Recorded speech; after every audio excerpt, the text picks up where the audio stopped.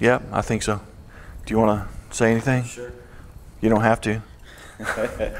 Welcome everybody this morning. Glad you're here. Last night was amazing. I've had multiple people come and tell me what they took away from last night, and a lot of people blessed. So you're going to be blessed this morning. And I'm excited that Andy's here. Andy isn't a well-known teacher, but he's well-known in the kingdom of God because of the message that he carries. So it's exciting for me to have him here because I feel like this is a step. This is one step in the right direction of what God's getting ready to do in Canton. And we've taken many steps, but this is just like another notch in the belt. So, Father, I thank you today for your presence. Thank you, my love. We're hungry. We're tired of men's doctrines. We want you. We desire you. Holy Ghost, teach us. Father, I thank you for using Andy today to equip us in the name of Jesus. Amen. Amen. Yes, sir. Okay. Let me scooch over this way and get a little sense of equilibrium, if that's not too distracting for you. Because for some people, they're like, you're a little off-center the whole morning. Our family has enjoyed this. There's this Amazon Prime series called Monk. Have any of y'all ever seen that? It's about an OCD inspector, private eye, and he cannot stand anything being out of place. And that is like so far removed from me, it helps me understand my wife a little bit more. But thank God she's not OCD. She just, things don't belong there, honey. So if it wasn't for her, I would not have, I would probably be wearing the same clothes for the last 3 weeks. So, all right. Yes, well, this conference is called the Greater Things Conference. And the reason that it's called the Greater Things Conference is because that was what the Lord spoke to my heart. So I'm excited because He has greater things in store for this region and for each one of you in your personal lives. But it's not about just us. I was talking to Michael, I was talking to his father this morning. When you recognize what God can do through one person, you stop counting noses. Pastor Michael's father shared a story this morning about how an evangelist was led of God to go all the way from England to New York at the invitation of 10 women who were praying down at the basement. He ended up preaching to 10 old ladies who'd been Christian their whole lives, and they brought one 10-year-old boy who got saved, and his name was David Livingston, who ended up leading Africa, a whole continent, into the gospel. And so I'm very excited about being here to invest into your lives. I know that it's difficult for people to get away in the morning, in the middle of the week. So I'm assuming that you all are here because you're hungry, that you're excited, and that you're making your lives available for the gospel. There's going to be meetings in the night times at 7 p.m., so 10:30 and 7 p.m., and we'll do that for the next 3 days. So let me read our theme verse for the conference, and then we're going to get into the particular of today. So if you have a Bible and you want to turn to John chapter 14, I want to read our theme verse, and then I'm going to read a little bit of context. John chapter 14, verse 12, Jesus says, "Truly, truly, I say to you, he who believes in me, the works that I do, he will do also, and greater works than these will he do, because I go to the Father." Now, this has been a verse in my Bible that was like a pebble in my shoe for a long time, because I was like, where are these works? You know, forget greater works. Let me just first see the works that Jesus did, right? And then what on earth is greater works? Because it looked like Jesus was just tearing up, everything. He was healing the sick, casting out demons. He was setting people free left and right.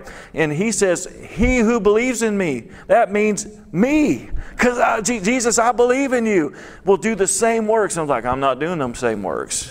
What's wrong? Where's the disconnect?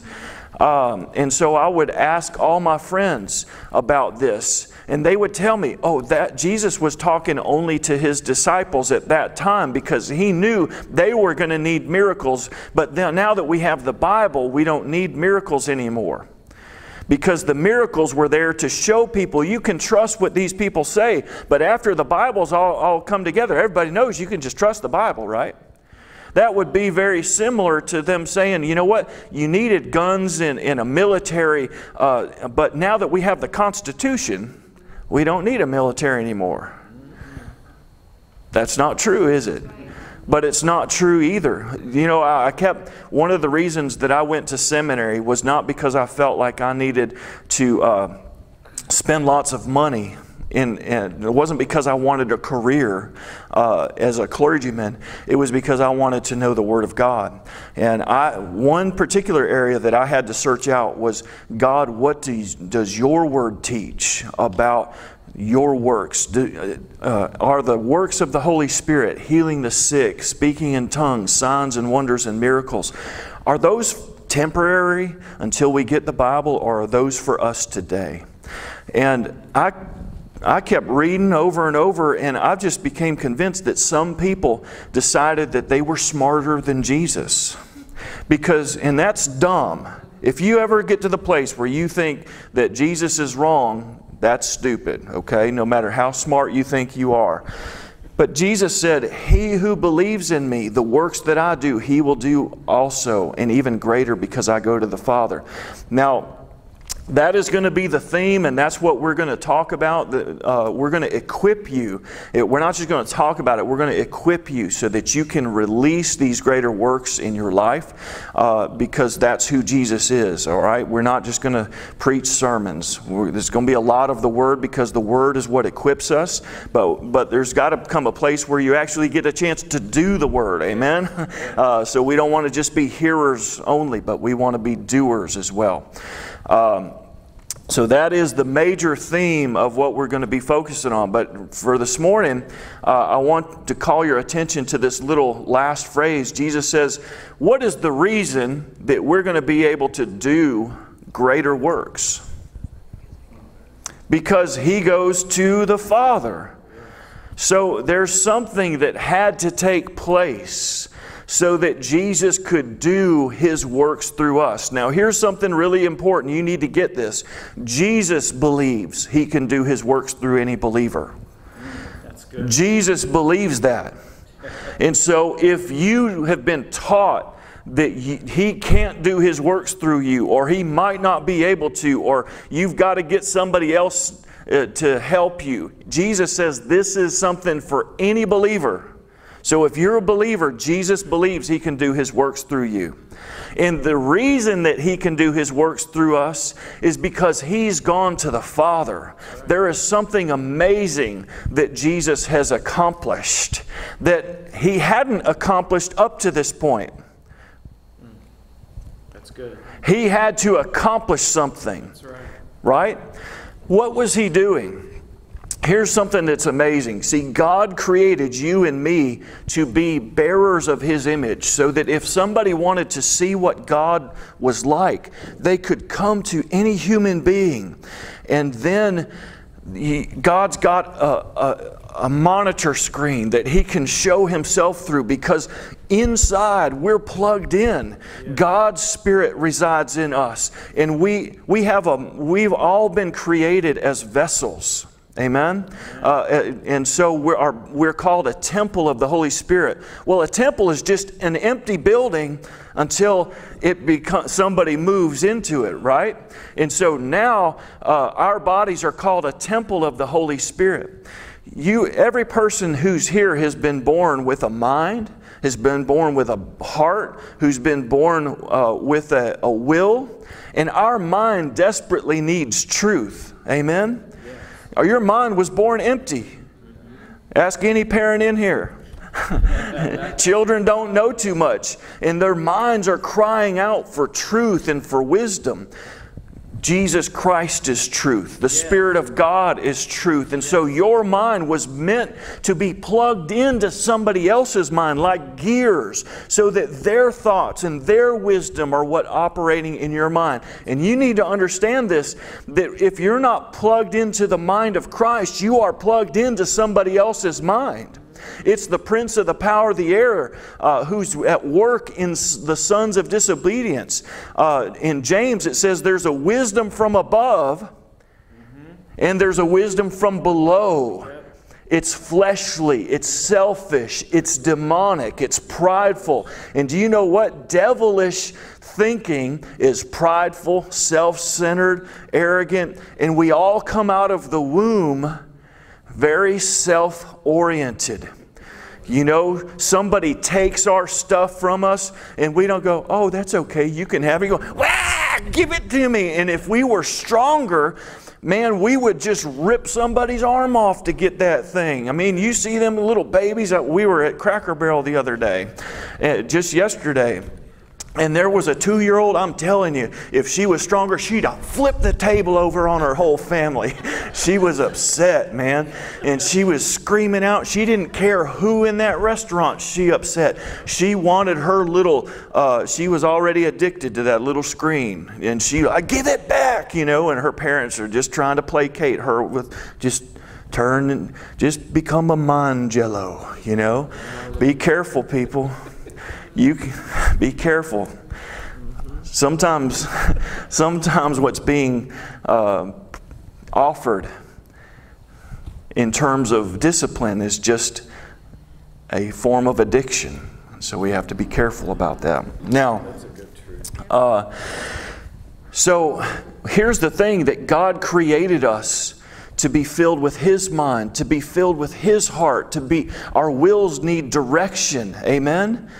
And so we were meant to be expressions of the will and the mind of God. So He made us to be containers of His Spirit. You are a God container.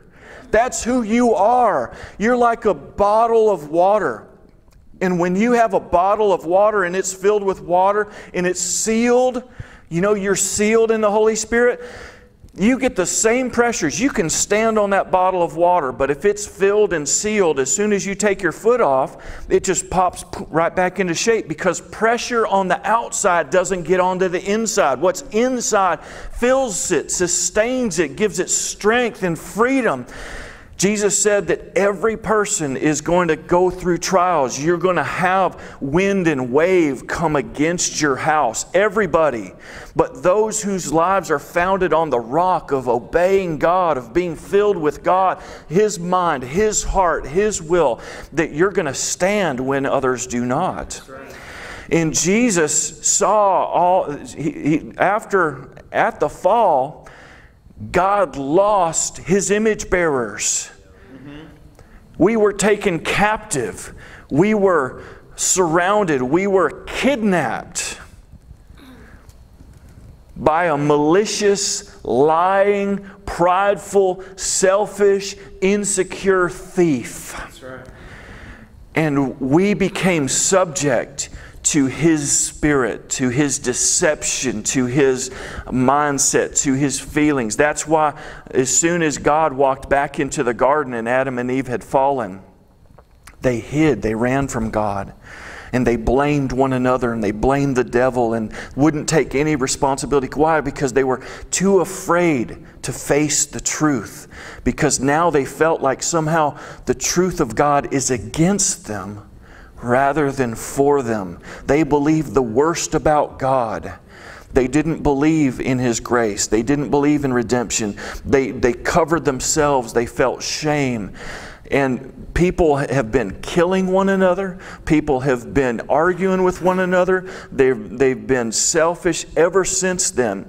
And God gave them His law to say, okay, well, you want to go on your own? Here's just 10 basic commands. You know, worship me. Don't worship other things.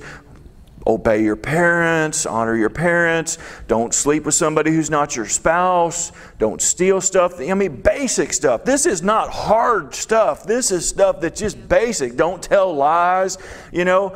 And everybody believes those are good commands, but nobody can do them. Not a single person on the face of this planet can do them. And more than that, a lot of people just, well, forget it. And we just go about, well, I'm just going to do what's good for me. And see, here's the problem. Here's the problem. It's not just that people do bad. It's that people do right in their own eyes. They do what's right to them in their own mindset. Well, I'm not so bad. You look at you, and you know, and they've got all these reasons that they're right. Now, when you get a whole planet full of people like this, or even just get one household of people like this, what's right for me ain't right for you. I remember I was invited to do a marriage seminar in Africa. And here's how I started it off. I said, before I start teaching about Christian marriage from my, I want to find out what are some of the problems that y'all have in your marriages here in Africa. And it was a little quiet, and a few guys raised their hand and said, well, in Africa, one of the main problems that we have in our marriage is that the women, blah, blah, blah, blah, blah, blah. And then, 5 hands from the women shot up. And then they said, in Africa, the men always, blah, blah, blah, blah, blah, blah. And then, 10 hands from the men shot up. It was back and forth, man. And I'm telling you, within 5 minutes, I had to calm them down because they were getting ready to come to blows, And they were trying to convince me who the problem was. And I said, hey, why don't we step back? Because I kind of see a pattern here. The men are pointing to the women being the problem. The women are pointing to the men being the problem. What if the real problem is selfishness? What if the real problem is selfishness is keeping us from being able to love? So I believe that the only solution is that we meet Jesus at the cross and that we die to ourselves, and that marriage is actually the place that we are to learn the love of God, that we learn to love others as much as we love ourselves. Amen? Well, that's not just true in marriage. That's true in every kind of relationship. Amen? Well, God did something amazing. He sent Jesus, a man. A man came onto the face of this planet filled with God to do what? To demonstrate who God is. Because that's what we were created to be. And in demonstrating who God is, He demonstrates who we are. Because we are created as image bearers. So now you have a man who's plugged in with God. He's not disconnected. And he does something amazing. He accomplishes our salvation. And so now you have a man who went to the cross to bring humanity into death. Amen? To put us out of our misery. And then He was raised from the dead to bring us life. And then He was seated at the right hand of the Father. So now you have one of us at the right hand of God. You have one of us who has received fullness from God. So I gotta land this on the verse for our day. And then I'm going to go back and start unpacking a little bit more. If you've got a Bible, turn to Hebrews chapter 2. Am I going too fast for you? Or am I going too slow for you? Hebrews chapter 2, I'm going to start at verse 2. It says, for if the word spoken through angels proved unalterable, Hebrews chapter 2, verse 2, for if the word spoken through angels proved unalterable, and every transgression and disobedience received a just penalty, how will we escape if we neglect so great a salvation? After it was first spoken through the Lord, it was confirmed to us by those who heard, God testifying with them both by signs and wonders and by various miracles, by gifts of the Holy Spirit according to His own will. Now, this morning we're going to talk about the greatness of salvation, because that's one of the things that had to wait until Jesus was with the right hand of the Father He could talk about salvation, but He couldn't give us salvation yet. Salvation had not yet been accomplished. And oftentimes we think of salvation mainly in terms of dying and going to heaven. Amen? We think of at the end of the day, we get forgiven for all of our sins. And that's very true. But I hope that you're beginning to see that salvation isn't something that you receive after you die in this body and so that you can go to heaven. There's a lot more to it than that. Because you were created to live in oneness with God, to be connected on the inside with an invisible cord like a Wi-Fi. You're just plugged in so that you can live stream heaven. So that you're not just running your own programs with all of their hiccups and bugs and lock up, you got to restart, and all this stuff that we do, because we get locked in. Well, you shouldn't have done that. And all of a sudden, we're just locked in on what they did to me, or we get worried about, oh, there's so many bills. Oh God, we get all focused on our problems, or we get chasing that new shiny thing. Oh, I gotta have one of them, or oh man, she's hot. We just all chasing around out here.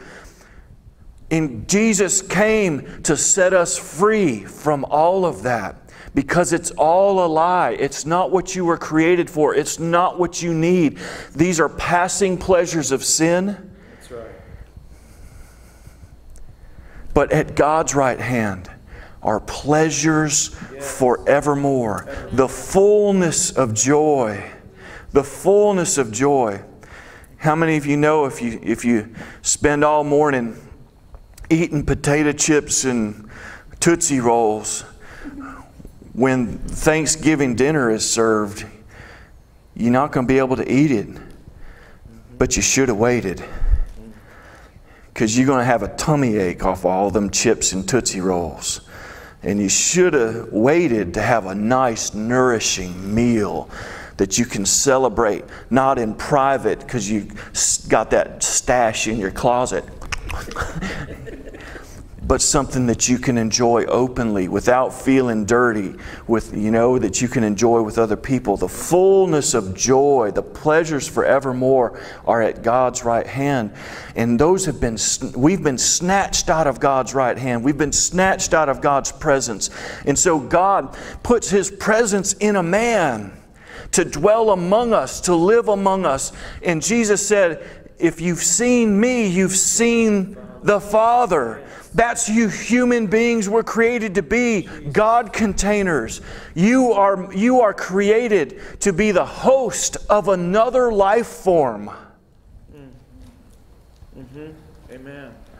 Because the invisible Spirit of God needs a person to dwell in, so that He can display Himself. But for Him to display Himself through you, He has to reveal Himself to you. And you have to receive that revelation of what He is and who He is and what He says is true about you. And you've got to unplug yourself from all of the lies that operate in your mind. You gotta get the rocks and the sand out of the gears so that the truth can plug in and begin to work in your mind. That's what's called repentance. That we turn from believing our own stuff and whatever we feel is right, whatever we think is right. And we look at Jesus and say, Jesus says, I am the truth. I am the way. I am the life. If you've seen me, you've seen the Father. And so if Jesus doesn't show it to you, then it's wrong. It's just wrong. You might even have Bible verses to support your belief. But if it doesn't look like Jesus, walk like Jesus, talk like Jesus, and help you look like Jesus, walk like Jesus, and talk like Jesus, it's wrong. Let me explain it to you. The Bible verses are like Lego pieces. Y'all got Legos? Yeah? Okay. You can make a lot of cool things out of Legos, can't you? But a lot of those Legos, they come in a box set, don't they? And so how do you know if you've put the Legos in that set together properly? By instructions. And do you read all them instructions, or do you just look at the cover on the box? Tell the truth. You read the instructions? Okay, I throw the instructions away. I look at the cover on the box. But either way, right?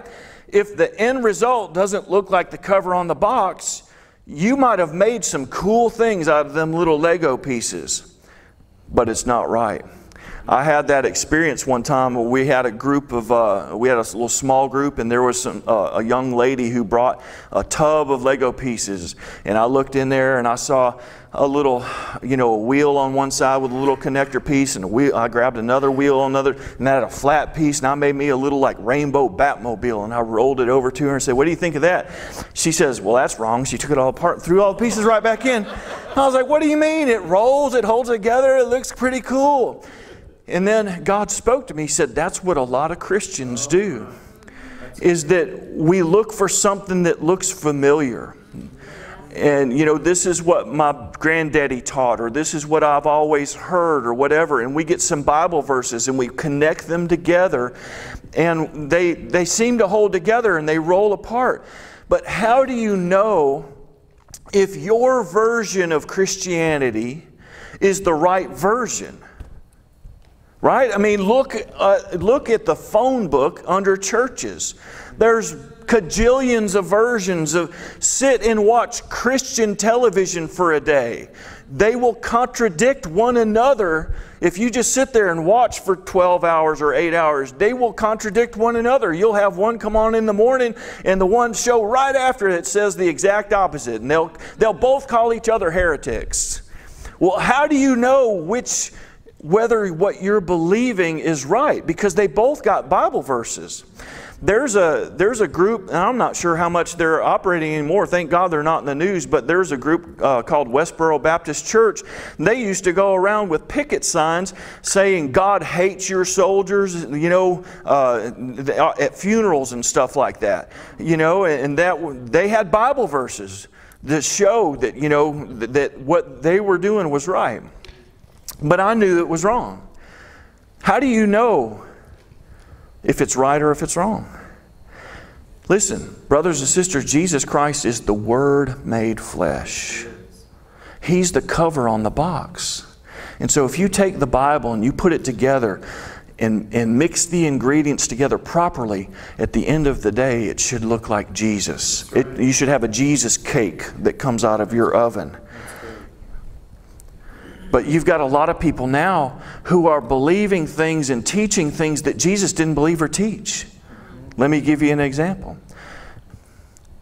Oh, that's no big deal. Everybody sins. That's not how Jesus talked. That's not how Jesus walked. Oh, brother, God's just not going to heal you today because it's just not God's time. Did Jesus walk or talk like that? He didn't, did he? But yet we got a lot of people that believe more in a misinterpretation of Paul's thorn than we've got that will believe in Jesus. And they say, see, I got a Bible verse for it. Did it look, at the end of the day, the way you put those things together, does it look like the mind of Christ? Does it look like the Father? Amen? Amen. Now, we have been rescued. We have been saved from lies and brought into truth. We have been saved not only from the guilt of sin, right? And this is why this is important, okay? I know if you're here, you're committed to Christ, okay? You've probably already prayed and believed on Jesus for your salvation. Amen? Believe on the Lord Jesus Christ and you will be saved. But oftentimes, committed Christians can get deceived and get suckered into this thing called legalism, okay? Now, I want to explain why this is important and why I felt like we need to start here. In Galatians chapter 4, Paul is writing to a group of churches that he established.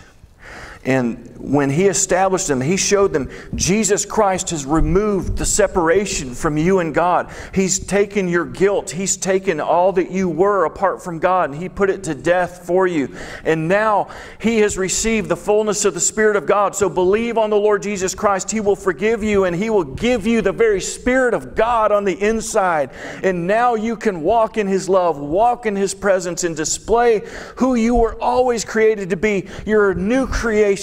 Now you get to learn to walk in the love of God and do that together and put God on display in your life. And then He left.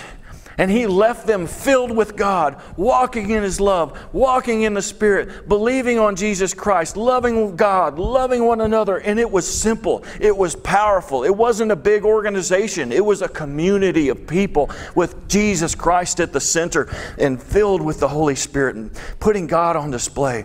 And then somebody came up from Jerusalem and said, Paul forgot to tell you, there are 633 commandments of the Old Testament that you should be obeying. Stop eating bacon. You need to be circumcised. And circumcision was kind of like that baptism step. It was like, once you get circumcised, that was, I mean, if you'll let somebody do that to your thingy, man, you're all in, right? So that was kind of like the baptism of the Old Testament. You know, you get circumcised, and that's, you're taking on, I'm going to follow all the laws of Moses. You know, like being baptized now means I'm all in. I belong to Jesus. He's Lord, right? And so they were saying, you've got to be circumcised, and now you got to do all these things that God commanded. And see, they'll take the heart that Jesus put in you to, I want to love God. I want to obey Him fully. I want to be fully His. And now they'll tell you, you're not adopted, you're on probation.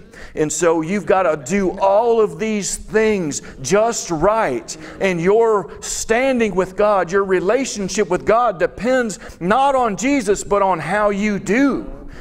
And listen, we don't struggle so much more with the laws of Moses. We got all these Christian rules. You got to go to church every Sunday. You got to wear certain things. You got to stop. And some of those things are okay and they're not wrong to do. But if you start basing your standing with God on anything that you do, now your eyes are off of Jesus Christ and you're trying to add to His finished work. Now, let me tell you how this looked. Let me tell you how this looked like for me. Y'all know when you go to the fair, they have these things sometimes where there's a bell at the top, and they give you this old puny sledgehammer, and you're supposed to just whack that thing, and they got this old iron bar. You know, you can barely get it to go up, and they make you look like a fool. But you got to hit it, and if you hit it hard enough, you can make the bell ring. Well, I kind of I didn't realize this, but I knew that I believed in Jesus. At the end of the day, I was going to be with God in heaven. That's good news. And when I saw Jesus, I was going to be just like Him. So I knew at the end of the day, it's going to be okay. But meanwhile, I still wanted to obey God. I wanted to have a good relationship with God. And so at first, nobody really told me how to live in the fullness of salvation now. And so I thought salvation was something I was going to get. But meanwhile, now, yes, you get saved by grace. Have you ever heard this? You get saved by grace, but then you got to get sanctified. You got to sanctify yourself, right? And so, but my Bible says Christ is our sanctification. Christ is our righteousness. So what if the faith that saves us is the faith that we're to walk in? Well, that's not how I was walking. I was walking thinking, well, I'm going to try the best I can today to do everything that God wants me to do.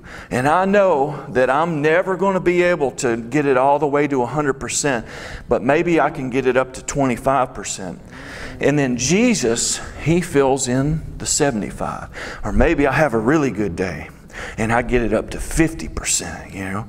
And then Jesus, He's the other half. That was the mindset I had. Check yourself. Is that your mindset?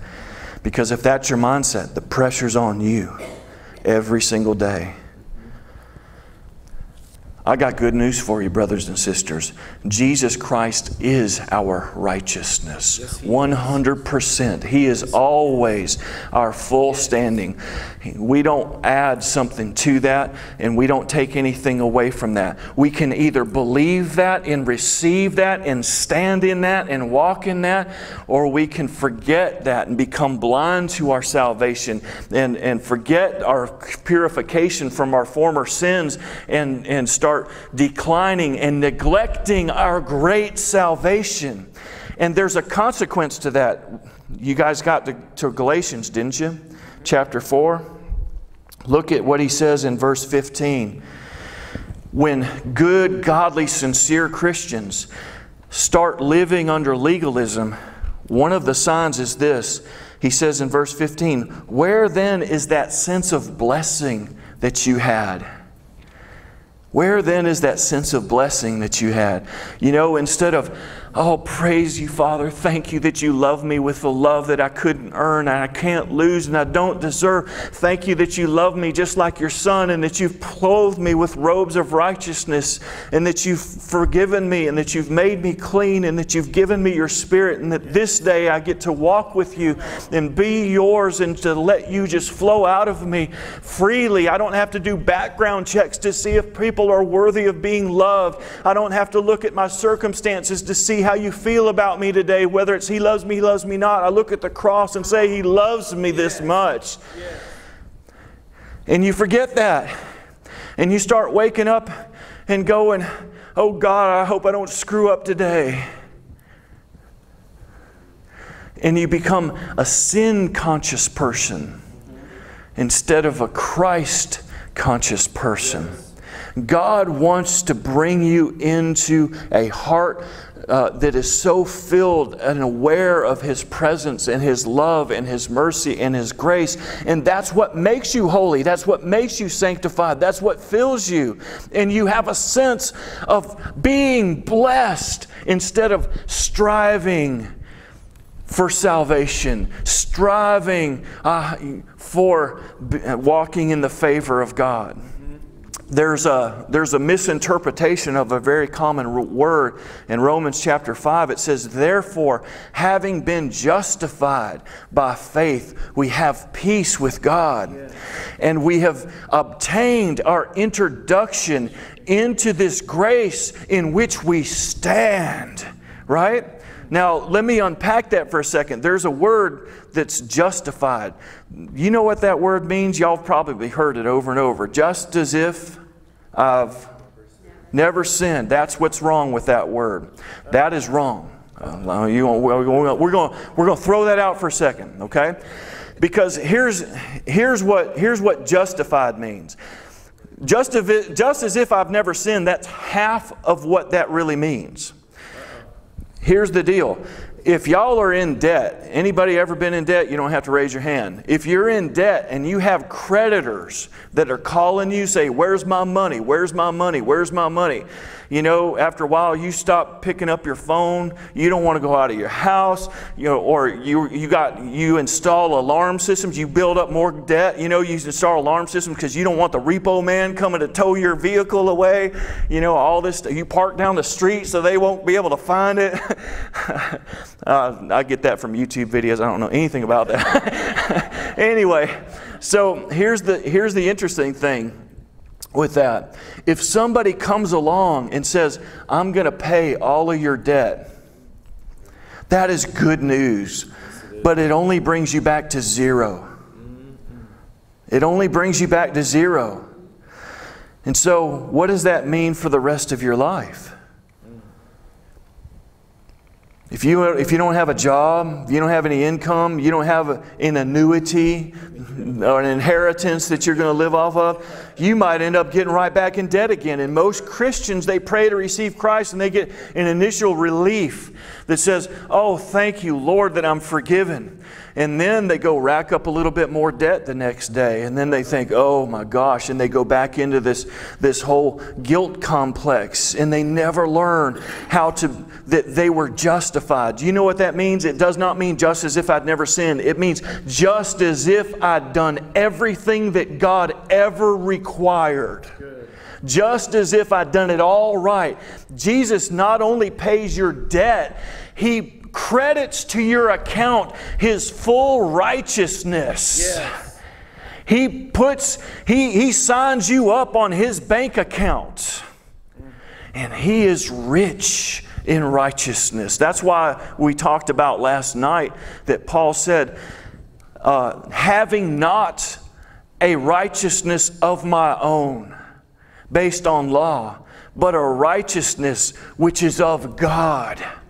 In 2 Corinthians chapter 5, verse 21, it says that He who knew no sin was made sin on our behalf, so that we might be made the righteousness of God. Yes. That God has made you as righteous as Jesus is.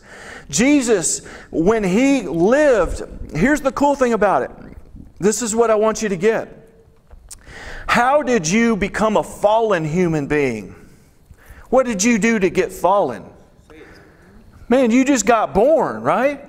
Adam did everything that you needed to get to become a fallen human being, right? Because you were inside of Adam. Right? So when Adam was born in captivity, congratulations, you were born in captivity. Amen? If an African chief is a chief in Africa but then gets captured by slave traders and sold to America, guess what? He becomes a slave and his children are born in captivity. Do you understand that? Do you know that my family and I, we went to the Creation Museum. Any of y'all been down there? Okay, it's a really fascinating place. It's worth it even if you don't believe in a young earth, 6-day creation. It's just awesome. I tend to believe that, but I think that's what God's Word teaches, and it's awesome. But I'm not going to fight over that. All right? They like to fight over it down there. I'm not fighting about that. But here's the cool thing. I believe everything that God's Word says. So I think that's really cool. I really believe that there was a real Adam, there was a real Eve, there was a real Noah, right? There was a real worldwide flood. So I look at that, man, that's just awesome to see how that really explains well what we observe in science. But here's the cool thing about that. They're showing Noah's Ark, and I had this thought to myself, I rode in that ark. Do you know that? Y'all rode in that ark too.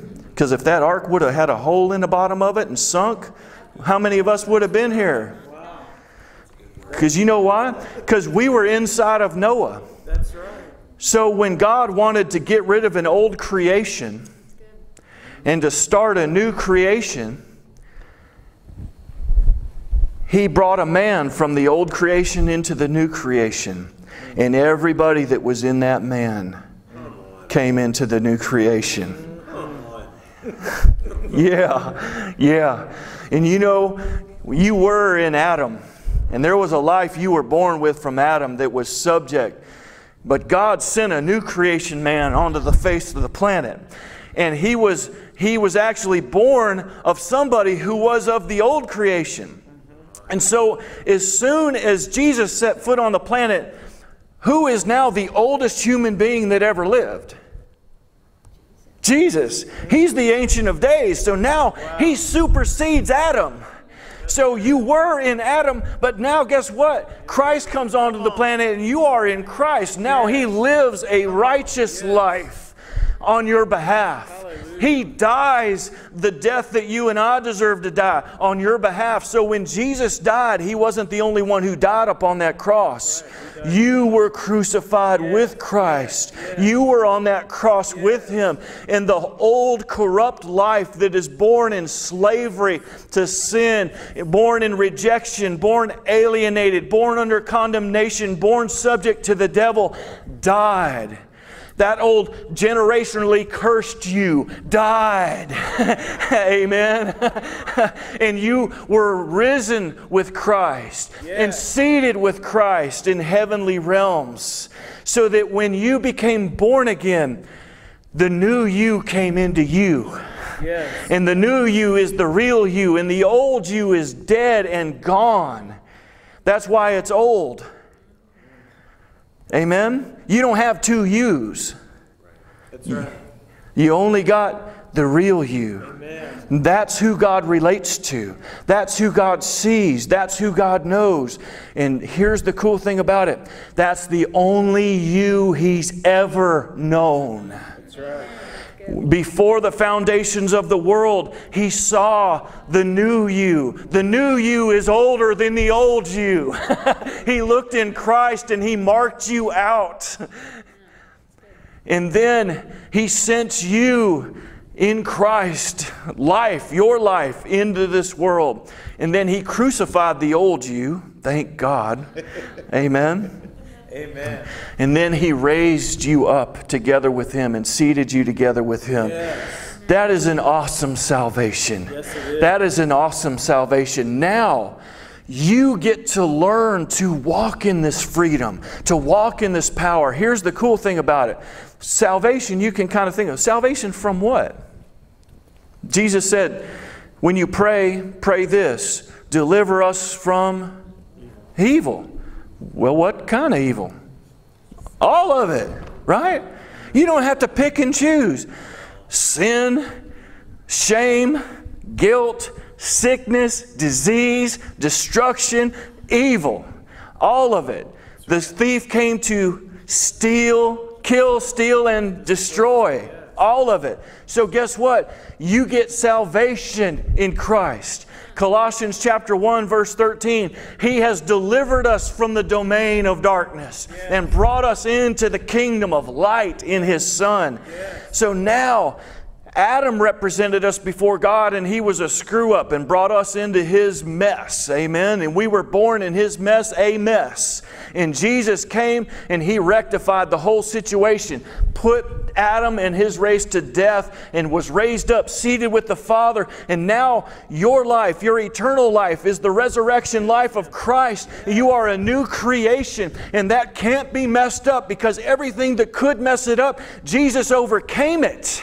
Jesus buried it. Jesus defeated it. And He did that for you and for me. So now we get to learn to live from victory instead of trying to achieve it. We get to live from salvation, live from blessing, live from that place of standing and oneness and fullness, instead of always trying to strive for our breakthrough, trying to strive for our victory, trying to look forward, because God is I am. Yeah. I am your salvation. I am your righteousness. Yeah. I am your provision. I am your wholeness. I am your healer. Not I'm going to be.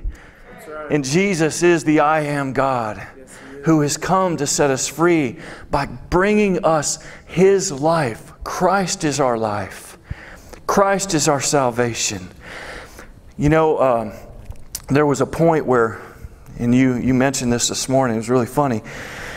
There was a point where some of Jesus' friends sent for Him and said, Lord, the one whom you love is sick. And Jesus stayed 2 days later, and then He came to Lazarus' tomb. Right? And the sisters met Him. And He said, did not tell you that if you believed you would see greater things? And He said, oh Lord, we believe that on the last day, God's going to raise Him from the dead. And see, He said, but then He corrected him and said, resurrection is not a day. I am the resurrection and the life. Your healing is not an event. I am your healer, says the Lord. I am your righteousness. I am your salvation. It's not an event that takes place out there sometime in the future. It's who God is for you. And that cannot change. But it will change us when we see it. It will change us when we receive that. Instead of looking forward and striving, God does not have to do anything to get a breakthrough. Do you understand? He's already broken through. The veil has been torn. And there's a man who's broken through every barrier, broken the power of sin, the power of shame, the power of guilt, the power of death, the power of the devil. And you are in Him, so that when you called on the name of the Lord, when you heard the gospel, there was this thing this umbilical cord of heaven that shot out of the side of Jesus and went right into you. And now the life that raised Jesus from the dead is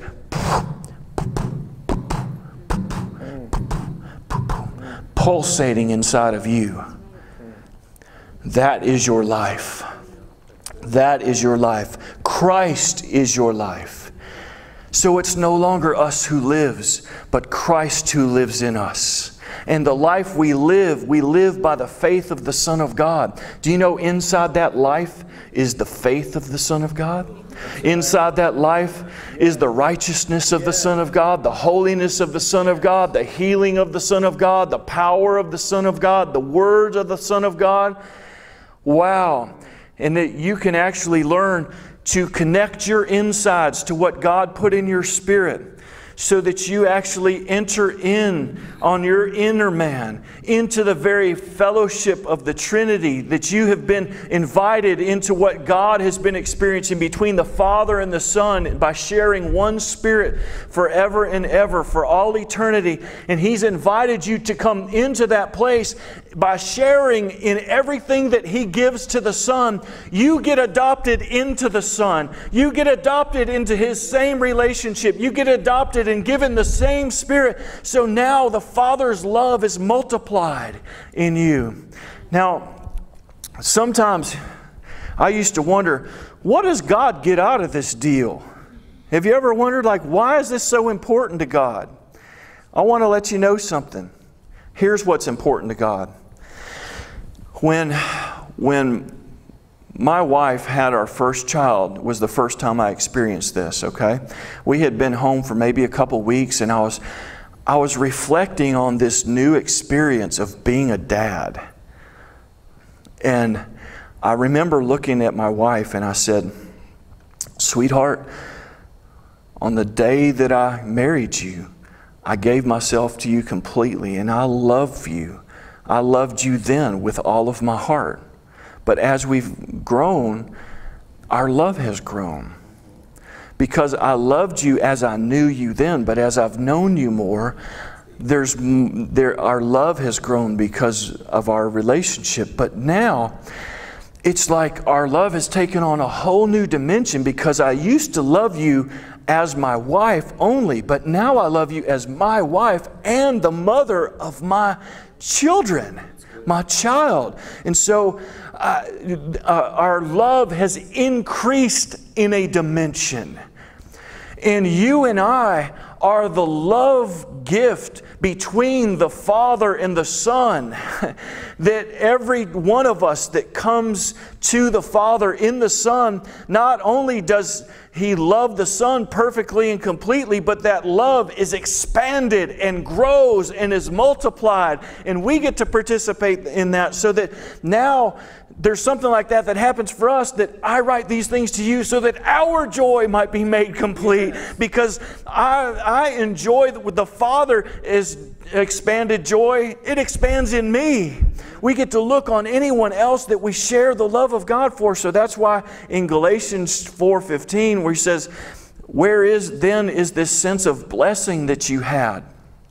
Here's the thing I want you to get, okay? Some of you might be, I thought this was kind of like going to focus on power evangelism. We're getting to the foundation of power evangelism, okay? Galatians 4:15, Paul says, "Where is that sense of blessing that you had? For I bear you witness that if possible, you would have plucked out your eyes and given them to me." What is Paul saying? Paul's saying, listen, when you had that sense of blessing, it produced in you self-sacrificing love. You would have just plucked out your eyes and given them to me. You would have done, what does that mean? Was something wrong with Paul's eyes? No. If I call my wife and say, "Man, these people here are awesome," they give me the shirt off their back. And you're like, "Well, didn't you do any laundry?" No, she's not going to say that. It's a figure of speech. Do you understand? It's a sacrificing figure of speech. Listen, the reason that people tend not to talk to strangers and step out in faith is because they've got all these questions of, am I good enough? Am I worthy enough? Am I this? Am I that? It is not about what you am. It's about who He am. Amen? And He lives in you. It's what you were created to be from the first place. So all that stuff that interrupted that got crucified. And so let us not neglect so great a salvation. Let's walk in that salvation because it sets us free from the power and the grip of evil and guilt and shame and inferiority complex, so that we can walk in the fullness of Jesus and be filled with God.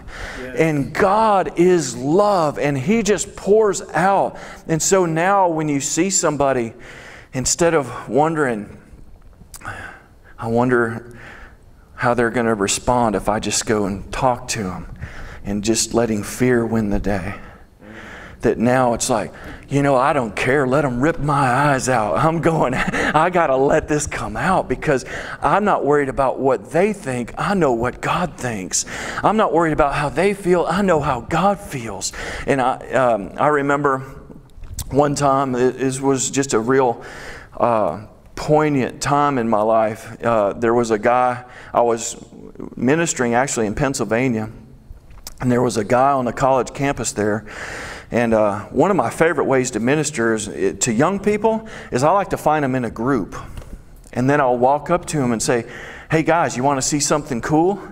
Because they got to be kind of nerds to not want something cool, to see something cool. Most kids are like bored with life. Now this might not be your way of doing it, but I just want to share this is a way to do things. A lot of times as Christians, when we go out to try to talk to people or just show the love of God, we look for the individual, the isolated one, because we feel a lot more comfortable approaching one. And that's how I started, and that's fine. But it's neat when you can approach a group of people, because now they're in their comfort zone. And you're the one outnumbered, so they feel more comfortable. Sometimes we're approaching just one because that feels comfortable to us, right? And so when you know who God is in you, you're never outnumbered. So I walked up to a group of students and I said, hey guys, you want to see something cool? I said, which of you has like an injury or something gives you aches or pains that didn't heal properly? And one guy says, I've had bad knees since I've been young. And I said, so right now you feel pain? He said, I always feel pain. And I said, well, here's what I'm going to do. I'm going to put my hand on your knee, and then I just want you to tell me the truth, because I believe all this pain can go away right now. So I put my hand on his knee and I said, in Jesus' name. As soon as I said that, the girl on the stairs, she burst out laughing like, like, what a goofy, And I just said, in Jesus' name, all pain come out of his knees be healed right now. And I just ignored it, right? And so then I stepped back and I said, now try your knees. And he moved his knees and he goes, man, they were just hurting. And he said, well, it's when I go up in the stairs. That's the real test. I said, there's the stairs, man. Have at it. And he goes up and down the stairs. He's coming up the stairs. He's going, man, I can't believe this. And I said, now, are you just lying to make me feel better in front of all your friends? And he said, no, I mean, this is true. I said, so I asked his friends, so do you know how this happened? They're like, no, we don't know. Is it like magic? And I said, no, it's not magic. It's Jesus. He is the real deal. And I don't care if your church was boring or not.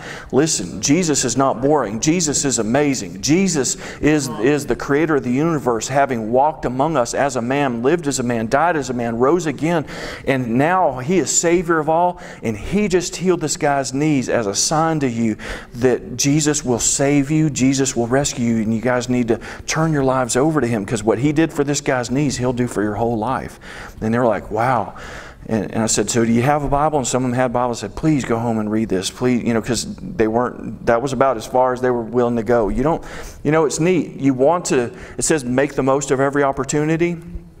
And so you learn that sometimes there's seed planting and then sometimes there's reaping. God talks about you sow, you water, you reap. And sometimes in the church we've made it all about we got to reap everybody. And the harvest is white, but we need to also pay attention that you don't pluck unripe fruit. You don't force people. You give grace, and sometimes the most of every opportunity depends on how much opportunity are they giving you. And so when it stops feeling like grace, then it's time to leave the seed in there. Right? Okay, so I got done with that encounter, and I was pretty excited, and I had my posse with me. He's walking around, and then I was looking for our next victim. Who can we share God's love with? And I'm looking around, and it was no longer in between classes. It was like a ghost town. I was like, tumbleweed, and I looked over here, and there was one guy sitting on the bench, and he had a green mohawk and a bunch of tattoos and piercings. And I looked over there, and looking back on it now, I think, have you ever been staring at somebody and forget you're staring? He must have been just looking at us. But when I looked down over at him, he kind of did one of these things. And I interpreted it as, buddy, I don't know what you're doing, but whatever it is, just keep it up there. Don't come at me with that stuff. That's the way I interpreted it. That's the way it went off in my head. Looking back on it, I think he was like, oh, I'm looking. I don't mean to stare. But anyway, so I started walking down the steps, and I interpreted that as don't come over here. So I started looking, well, maybe there's somebody else around here. And I looked everywhere, and there was nobody. So we did what a lot of Christians do on an outreach. When you don't see anybody that looks receptive, we started talking amongst ourselves, just wasting time. And there's nothing wrong with good fellowship, but I couldn't enjoy my fellowship because the Holy Spirit just kept talking over everybody. You ever try to have a conversation and God just won't be quiet? And God's like, what are you doing? And inside myself, I'm like, chickening out. And he said, no, you are not. And I said, okay. And he said, if that guy wants to reject you, why don't you just go over there and man up and make him reject you? But meanwhile, why don't you go over there and overcome evil with good? Wow. Wow. It's like, what are you afraid of rejection for? If he wants to reject you, just make him do it. It's not going to hurt you. I mean, that's God's mindset. It's like, who cares what he's going to do? Are you going to do what I told you to do? Wow. That's good. And I was like, hey guys, let's shut this down. Let's go talk to this guy over here. So I just walked over there, and I had my cowboy hat on. It was summer and it was hot. And so I got, about from here to the middle of there, and he could tell, and he's walking over towards me. He had his MP3 buds in, and so he plucked one MP3 bud out. And I said, hey man, I like your hair. Now, what does that mean? Any of my kids come home with hair like that, I'm not going to like that hair. All right? But I decided to like his hair right then. Why? Because I'm showing him favor. I'm letting my speech be seasoned, as it were, with salt. I'm letting grace. I'm choosing. Because if anybody's going to do that to their hair, they're doing it because they're making a statement. Right. Usually it's like, I don't care about what y'all think is normal. Right? I'm tired of normal. And so he's doing that because he wants everybody know he's not normal. I was like, hey man, I like your hair. And I said, how long's it been that color? He said, well, a couple months. I said, I bet you get a lot of comments. He goes, yeah. And then I did the big reveal and took my cowboy hat off. I said, truthfully, I'm jealous. And he laughed, because he saw the laser beam go, shoot off the top of my head. And then I just turned the conversation. I said, hey man, we're out here praying for people today, and we're just believing God for miracles, and we're not checking to see who's been naughty or nice. And there was a guy up here who had bad knees, and he just got healed. Is there anything that we could pray for you about? And he goes, well, truthfully, not sickness, but do you guys pray for depression? And I was like, absolutely, dude, we can pray for that. And I said, how long have you been battling this? He said, it's been a while. And I said, okay, here's what we're going to do. The same way that God didn't create that guy's knees to be racked in pain, He didn't create your heart to be in depression and discouragement and a lack of peace and an anxiety.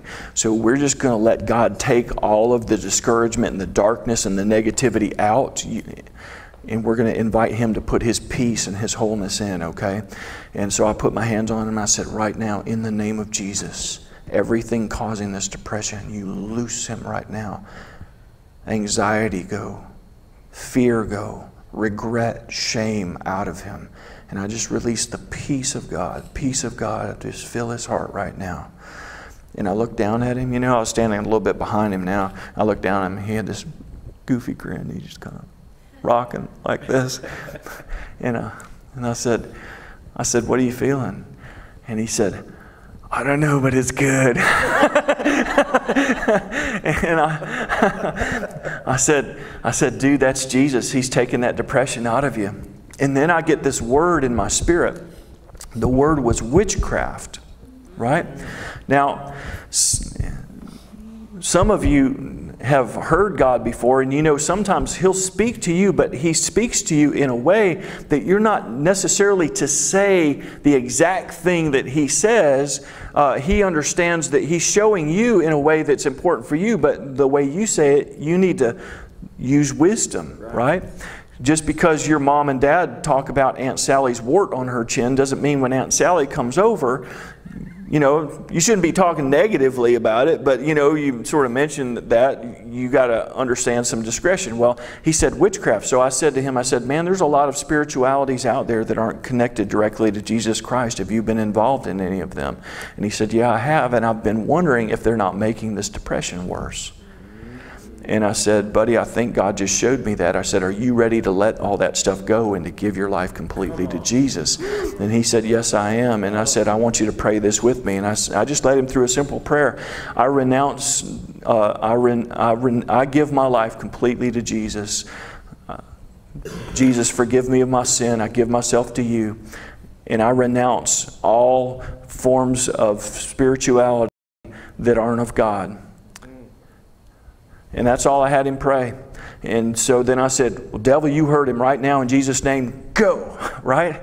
And he goes, you ever seen one of them little, you know, used car dually things that go like that? He goes, you know, and he got set free right then. Come on. He got set free right then. But listen, this all started from me reacting in the flesh and judging people and trying to summarize things and it's all wrong, ladies and gentlemen. There's not a single person that you will meet that God hasn't said they're worth dying for. There's not a single person that you will meet that God hasn't paid a mighty price so that He can redeem them and bring them into the kingdom and bring them into this salvation. Listen, this salvation is not just for us. This salvation is for them. It is a great salvation. He wants them back. He's paid a mighty price to set them free in their bodies, to set them free in their hearts. And listen, if light has never been given to them, how are they going to receive it? Of course they're going to be filled with darkness. But we've got to shine light. We've got to give them light. We've got to give them love. We've got to be patient with them just as God was patient with us. So brothers and sisters, that is what this is all about. Let us receive the blessing. Let us stir up that sense of praise the Lord and stir up your heart to delighting in the Lord. George Mueller said, I feel that it is my first and primary duty to get my soul happy in God every day. Do you know that when the air pressure drops in the airplane, the air masks drop down, and they tell if you have a young child with you, you put the air mask on yourself first. Why? Because then you can help them. But if you decide you're going to try to fumble around with theirs and then you go unconscious, they can't help you. They are too small. And so you have got to get yourself happy with God. You've got to abide in Christ. Yeah. And when you put the air mask on you and inhale Jesus, guess what? Not only are you abiding in the air mask, everything in the air mask abides in you. Now you can bear fruit and help other people. Amen?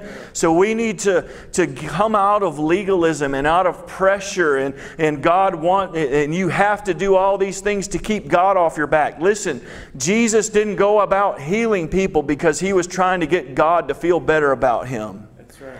Before He did a thing, He was simply baptized and the Father said, behold my Son in whom I am well pleased. And our ministry has got to start there. That I stand in the pleasure of the Father as a son. Amen. And I'm not doing ministry to try to achieve something, try to earn something from God. I'm just wanting to let flow out of me what I've received from heaven. Amen? Amen. And we can do that. And then that sets us free from being slaves to other people's opinions. That's right. and worrying and wondering and trying to keep ourselves safe from other people. See, the gospel gives us salvation so that we're safe and God is our safety. Because if it isn't true, it doesn't get in. We're a water bottle filled. They can spew all kinds of dirt and sand or whatever. We just wash it off because it's all on the outside. Because the words that the Father has spoken. Do you see how Jesus says over and over, I'm just speaking to you what I've heard from my Father. You know, and people over and over, you call yourself this and you think that. And He's like, I'm just speaking to you what the Father, you know. Well, we call you're a devil, you're a deceiver. He said, no, I'm a son. I'm a son. Not only do I bear witness of myself, my Father bears witness of me. Y'all just going to have to get over it. If I change what I'm saying, then I'd be a liar just like y'all. But I don't speak lies because I don't know lies, right? And so we don't have to go around afraid. We don't have to go around dejected and under condemnation. We get to walk in our salvation, and we get to let salvation just come out of us, because what you're filled with is what will come out of you. Yes. Amen? Amen. So, Father, I thank you for my brothers and my sisters. I thank you in Jesus' name for the reality of our salvation in Christ. And we will not neglect this salvation. I want you to stand with me. One of the best ways to get the Word of God in you is to let it come out of you. The Word of God says, we believe, therefore we speak. Amen? And so let's just make some declarations together. I'm going to make a declaration, and then you can just repeat that. Okay? Father, I believe in Jesus. Father, I believe in Jesus. Jesus is my Savior. Jesus is my Savior. He is my representative. He is my representative. He is my righteousness. He is my righteousness. He is the Spirit that dwells within me. He is the Spirit that dwells within me. You are my fullness. You are my fullness. Fill me up. Fill me up. Fill me with your truth. Fill me with your truth. I cast off rejection. I cast off rejection. I cast off fear of man. I cast off fear of men. And I give myself over to you. And I give myself over to be your vessel. To be your vessel. A willing vessel. A willing vessel. Filled with truth. Filled with truth. Filled with your love. Filled with your Filled with your mercy. Filled with your mercy. In Jesus' name. In Jesus' name. Open doors. Open doors. Around me. Around me. Open my heart. Open my heart. To see people differently. To see people differently. And to treat everyone. And to treat everyone. With the love of Christ. With the love of Christ. I will not be afraid of man. I will not be afraid of men.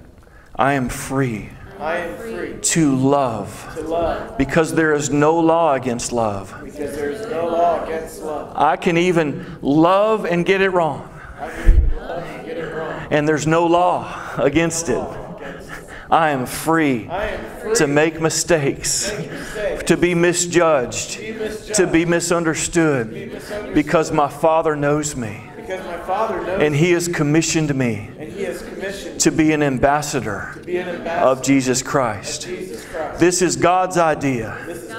And I will walk in the freedom that He has given me. In Jesus' name. Amen. Amen. That's good stuff. So if you're here this morning and you would like prayer for anything, I'm happy to pray, but I will close everything down here unless you guys have any questions. I guess, are we doing okay on time? Did y'all get your money's worth? I can keep going if you want. How are we doing? It's been good. Yeah? Yes. Okay. Any questions, comments? It's okay if you got some. Some ladies asking about offering. Do you want to do it in the evenings, or how do you want to?